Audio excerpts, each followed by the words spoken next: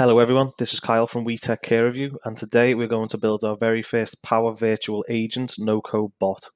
Now, in the previous videos, we created a Power App for Kyle's Joinery where we can store jobs into a SharePoint list through the app, and we're going to still touch on that data with the Power Virtual Agent. So for the current situation for Power Virtual Agent, we're going to build a bot which we would like to put on our website, and whenever a new user comes to the website, they can search what services we provide as a joinery.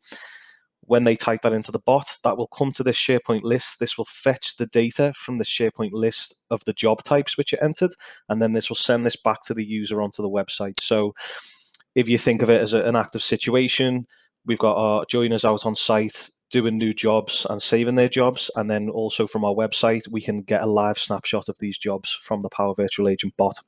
Okay, so let's get started. So the first thing that we need to do is go to powervirtualagents.microsoft.com, and you will see this page here. So we'll start from free.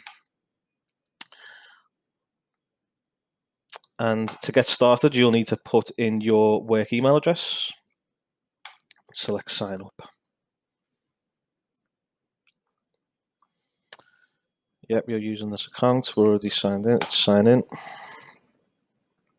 So you can check this box or leave it unchecked if you would like to receive information, but select create.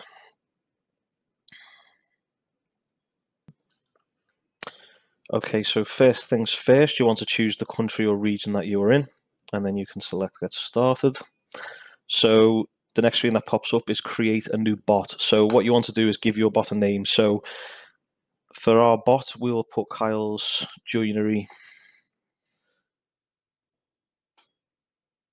Select the language.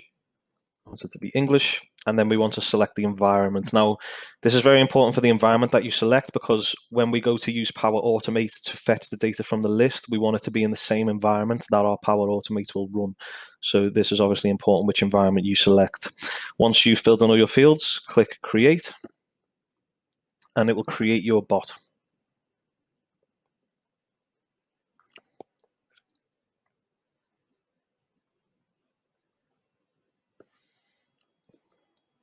Okay, so here's the next screen, which you can obviously take an exploration or explore the documents. I recommend to do that. Okay, so the first thing we need to do is create a topic. So you can click Go to Topics here, or you can click Topics along the left. And then what we will click is a new topic up here. So for this topic, this will be our services. So the services that we provide as a joinery. In this trigger phrases field, this is what the user will type into our bot for us to recognize that this is what they're after. So in here, we need to predict what we want the user will say. So it can be, what services do you offer? What are your services? And then we can leave it for that for now. So next, once we've got our phrases ready, you can click Go to Author in Canvas.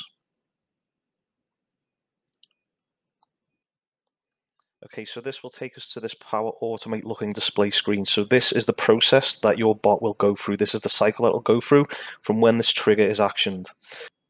Okay, so what we want to add first is ask a question. So whenever this is mentioned, our bot will then ask a question, because then we can collect a variable. So in our question here, we want to say, would you like to see a list of our services? And this can be multiple choice options. So one of the options for the user is, yes, I would like to see your services. And then we can add another option here, which can be, no, I do not wish to see your services.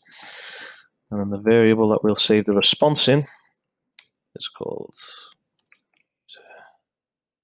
answer to service. Okay, so now you can see that we have branched, because we can have the user can either click yes or it can click no. So what we want to do is, when they select yes, they do want to see the list of our services. We want to start a Power Automate flow to go to that SharePoint list, grab all of the job types that are currently in that list, and then bring it back and display it to the user on the screen. So next, what we want to add is a call to action. and then we want to create a flow. This will open a new window and take you to Power Automate. Okay, so now you can see our Power Automate screen, and you can see that this will be the activator from Power Virtual Agents, and then we need to return a value back to Power Virtual Agent. Now, we need to have an input here. For our situation, we don't need an input because we know that we just need to collect the data from the SharePoint list, but we need to put an input here anyway, so we'll just put a text input for now and keep that as please enter your input. Next, we need to initialize a variable. So unfortunately, with the capabilities of this at the moment, we can only return text, yes, no field, or a number. So we can't return an array with all the items from the list. So again, for this example, we'll have to put all those array items into a string, so the string is returned back to the bot. To do that, we need to initialize a variable. And we will call that services. And then we want this to be a string. And you can leave the value blank. So next thing what we want to do, we want to get the items from the SharePoint list. So we'll do get items. And the SharePoint list was from the dev site, and it was Kyle's joinery. So next what we want to do is once we've gotten all the items from that list, we want to loop through every item and get the job type from that item and then attach that to the variable. So what we then need to add here is an apply to each.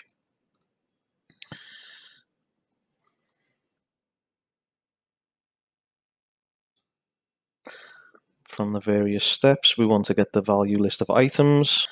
And then in the apply to each, when it loops through each item in that list, we want to append to the string. Append to string variable. We'll select the services variable, which we created earlier. And then all we want to do is we just want to add the job type from that record.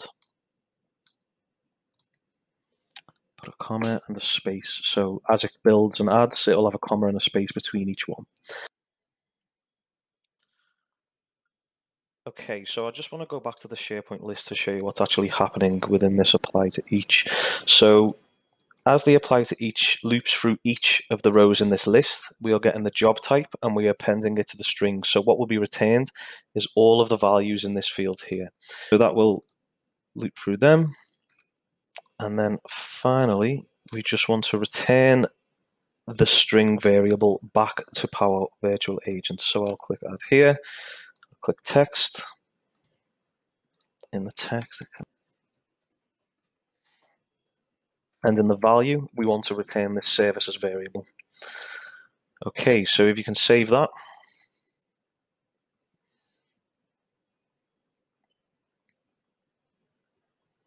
And let's go back to our bot to test it out. Okay, so we want to add the step back in now that we've created our Power Automate flow. So if you just click plus again, call to action, and then there you can see our Power Virtual Agents flow. So if you just select that, and then here we go. So there's the input variable that'll start. So we'll just put user answer to service. So that passes a variable to trigger the flow. And then what is returned is services here.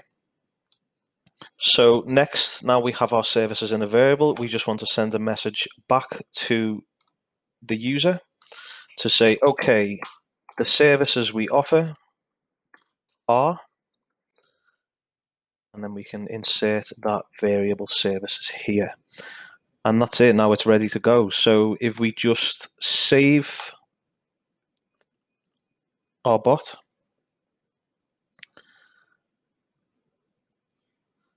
and we can test on the left here. So I'll just click reset just to pull in the latest. First, we want to ask a question relating to our services. So I will ask, what are your services?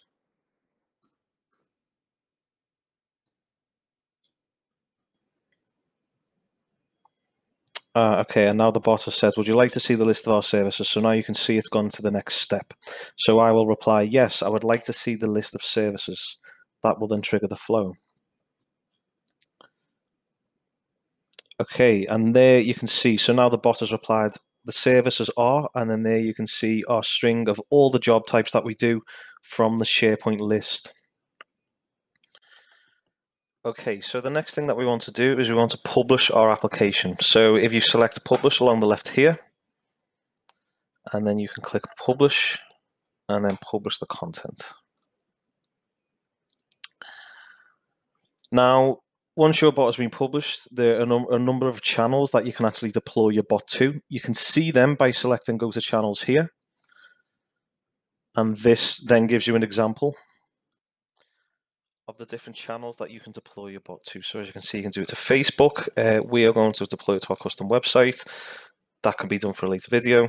And there you have it. So there it's done. So as you can see, we've built a Power Virtual Agent bot. It takes questions from the user. It goes into a SharePoint list and fetches the data, puts that data into a string, and then it returns that data to the user. I hope this series has brought you some value. Please don't forget to like and subscribe the video. And if there are any questions, just please add them to the comments and we'll get back to you. Thank you for listening and take care.